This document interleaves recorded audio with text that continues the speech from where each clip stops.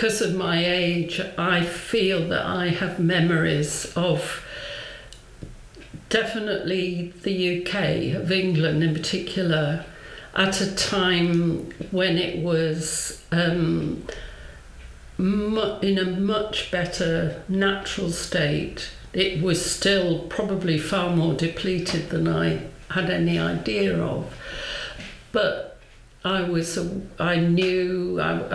saw butterflies and insects and in far greater quantities than are present now. And yeah, I have that memory, and that's bound to make a difference, and we've watched it decline, and I feel a sense of responsibility towards the younger generation, that although I was aware of it and probably tried to do one or two things, I didn't shout loudly about it.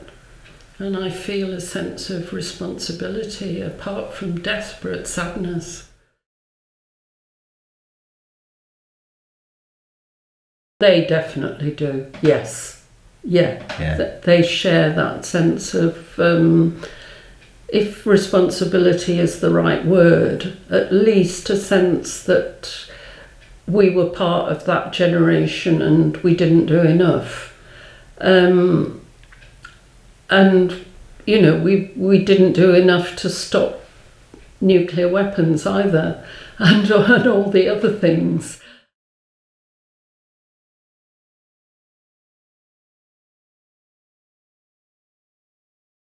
I think being older, we get quite a good response from a lot of young people, particularly the sixth form students in Durham and some of the university students.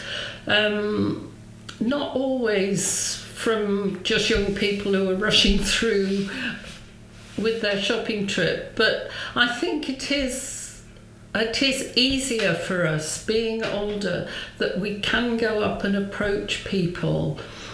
I mean, they might think we're very strange, weird old people, but I don't think they're frightened of us or alarmed by us. And it is quite surprising, actually, how many people are happy to engage in conversation if they're not busy, if they're not rushing somewhere. Some people, I mean, my limited experience of talking to people in Durham Marketplace, some people would say, well, it's a natural cycle. Some people will say, well, there's nothing we can do about it anyway. Some people will say, well, it's China's the problem. And a few people will say, I do what I can. I put on an extra jumper, or I reduce the amount of meat I eat. But they're the few, I think.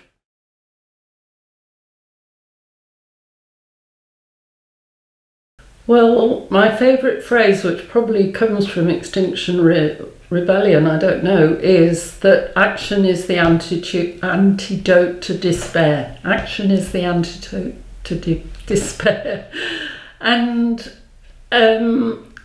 I could easily feel utter despair, and when I think sometimes about the future that my grandchildren will have to face, I can feel despair. But I also feel that there is some hope, that there are some really, really good people who are doing a lot of good things, whether they're scientists or environmental activists or scientists working in the environmental area, that there are a lot of good things going on. And I don't think it's necessarily going to be technological solutions that are the only way forward. I think it's going to be, for example, farmers deciding to improve the soil and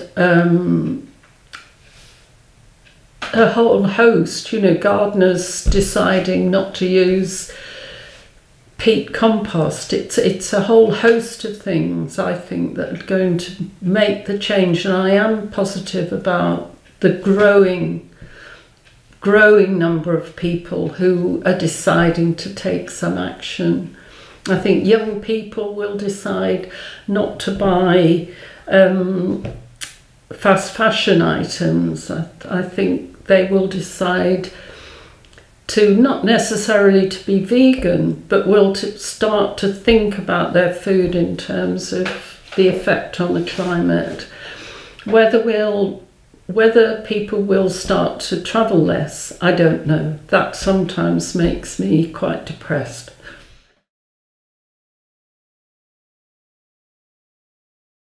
We need each other to be able to do anything, actually. We need the support of each other. And I think that's beneficial in all the members' lives, to feel that there are other people who think like they do, who are concerned. And at the same time, I think that then allows us to go off and be with our families and have a happy time. It's not, you don't want to carry this weight all the time. It's really important to also enjoy life.